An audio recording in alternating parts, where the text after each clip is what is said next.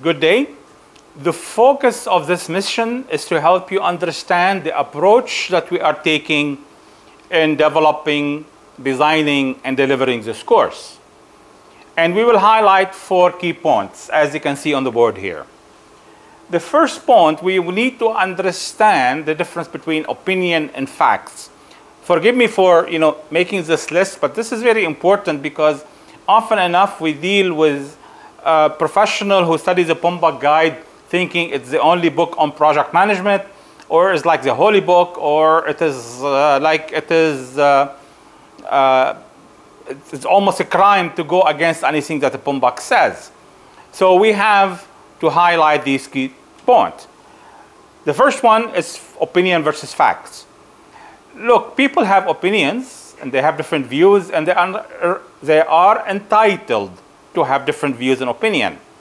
If something is an opinion, we know enough not to challenge opinion. If you think oranges are blue, yeah, is this an opinion or a fact? We need to distinguish between the two. Yes? So opinion, if they are really indeed views and opinion, you cannot challenge us. If you don't like banana, I cannot challenge you on that. Say, no, banana is healthy, you should like it. Well, up to you. That's an opinion. That's a preference.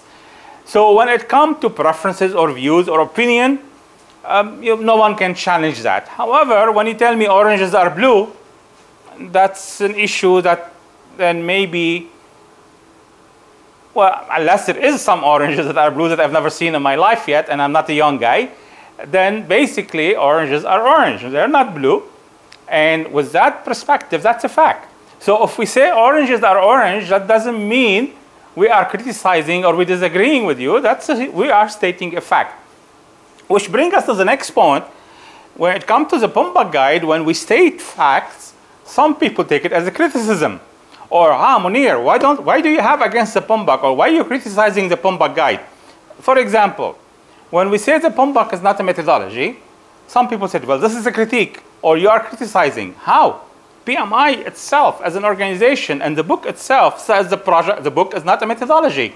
So when we describe a fact or we describe a situation, that is not a criticism, that is a clear, I guess, clarification of what is something is. If we have a different opinion sometime, yes, sure, we might critique or criticize. We don't like to criticize. That's something, maybe some people have a different opinion, but personally, I don't believe in criticism, but we need to distinguish between stating facts versus critique versus criticism. The third point, and that's very important about this course, and the reason we want to say this point, because the majority of courses on the PMBOK today are designed to help people pass an exam. Well, let's be clear. This is not an exam prep course. This is not about input tools and techniques and output. I'm not here to help you memorize n times n minus 1 over 2 is the communication channel. I'm here to help you learn how to apply the PMBOK guide. Which means our main purpose in this course, or in this adventure as we like to call them in the PM Quest, is to stick to the purpose and the intent of the PMBOK guide, not the letter of the guide. Which means, in some cases, we might deviate from the guide and we will explain our justification. We will be discussing this in the next mission.